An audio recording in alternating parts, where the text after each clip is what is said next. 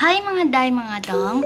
Dahil maraming nag-request in my other vlog which is the 5 facts about me na magdagdag pa daw ako ng another 10, 20, 50 facts.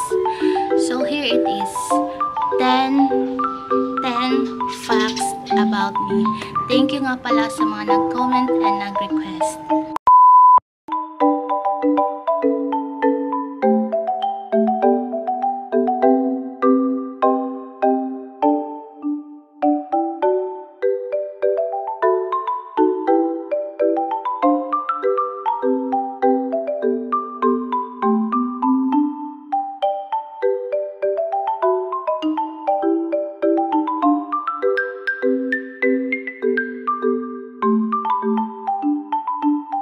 Someone prepared 10 questions for me for this vlog. First question, are you a morning or a night person? I wake up every day between 6 to 6:30 a.m. in the morning, and I am alert and active during the first part of the day. Second question, are you an extrovert or introvert? Yes, I am an introvert.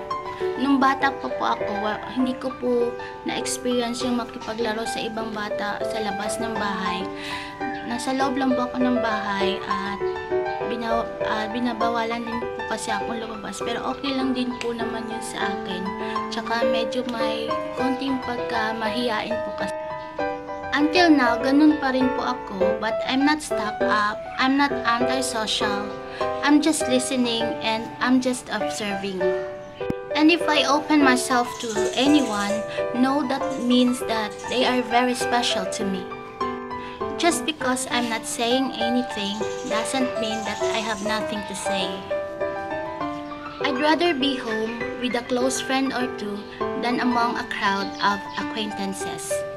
Nasusuka rin ako pag grabe yung ingay, malakas yung ingay. Siguro sanay lang ako sa tahimik. I notice everything but I don't say anything. And maybe I'm just reserved. I am a person who respects and understands silence, emotions, feelings, and thoughts beyond understanding. I prefer to communicate in writing. I act differently around different people because I have different comfort zone around certain people.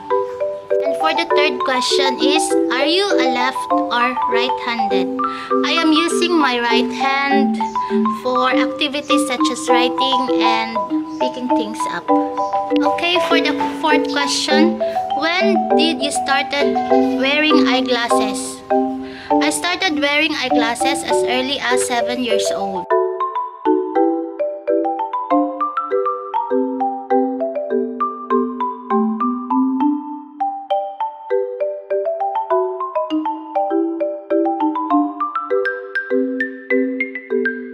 Nasira ang mata ko hindi dahil sa genius akong bata, kundi sa kakapanood ng TV.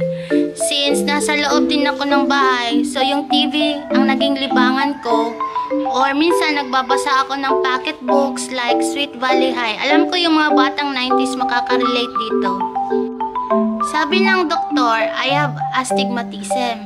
So first is, sobrang sakit ng ulo ko na hindi ako makatayo. Suka ako ng suka. Yun na pala yun. And then, yung paningin ko is blurry na.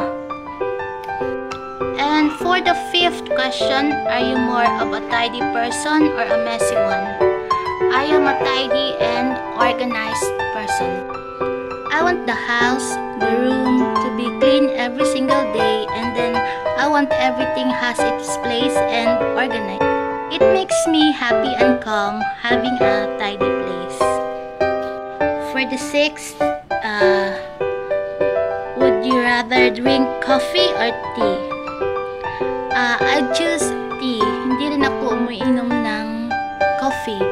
Tsaka yung iniinom ko lang talaga is milk and water lang talaga. Kahit soft drinks or juice, hindi ako umiinom niyan. For the seventh question, do you have allergies? Yes, I have lots of allergies. In fact, I have skin asthma. And the 8th question is, have you had braces? Yes, I had braces for 2 years in Dubai, but pinatanggal ko na siya last year, 2019, month of October.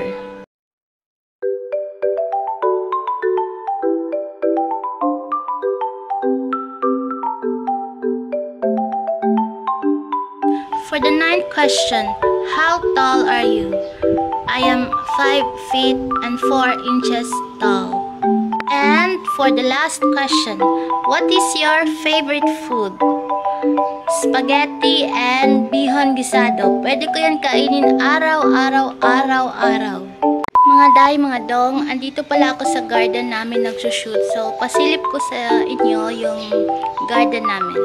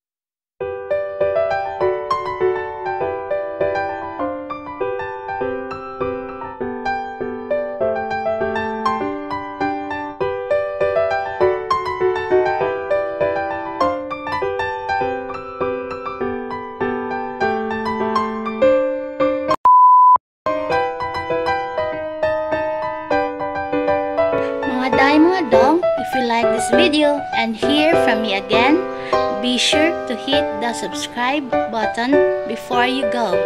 This is me, Graezey, saying, be nice, spread your own kindness, stay home, stay safe, God bless.